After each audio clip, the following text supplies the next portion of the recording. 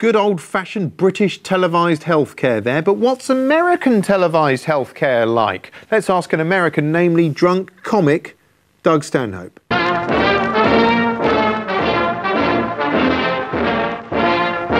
I'm Doug Stanhope, and that's why I drink.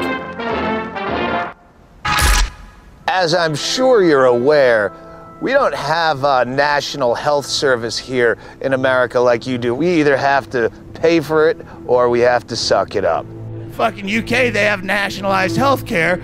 We have 300 channels of cable and TV doctors. You have to get the best you can do. Yeah, we're chock full of TV doctors, doling out all the free advice you're willing to swallow. Have you heard of Dr. Phil? He's an Oprah Winfrey protege. The other day, we saw he had a 800-pound guy that had made a YouTube video of himself. I'm just trying to get some help. Nutritionist, personal trainer, Dr. Phil. Please help me, Dr. Phil, because I can't get out of my bed.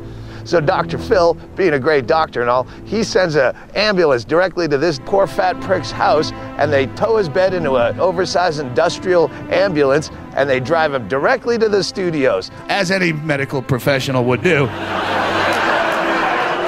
Do you really believe that you can have a normal life and a normal body and a normal health? Yeah. When they run out of obvious advice, like plug up your top hole, fatty, you're eating too much, then they have to move into junk science. Now we just start inventing diseases. What, you're a hoarder? Oh, wait, that's not a habit. That is obsessive compulsive disorder. And we have an expert here that can help you with it if you allow them to exploit you on TV for an hour. I watch hoarders and I see shit I need.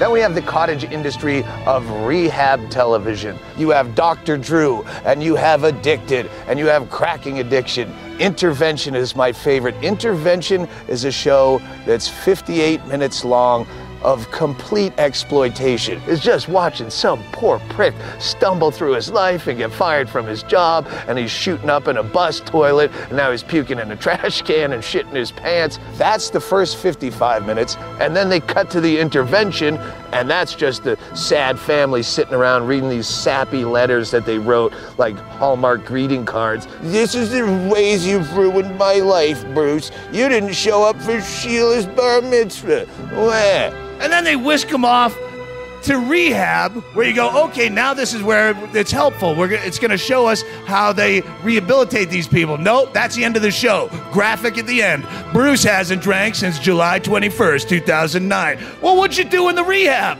If you're trying to help people, you might want to tell us what the fucking cure is. You skipped over that part entirely. I'm just saying that if you're going to get your medical advice from a TV doctor, you might as well just get the advice from Dr. Dre or Dr. Seuss, because at least that way the bad advice you get will rhyme.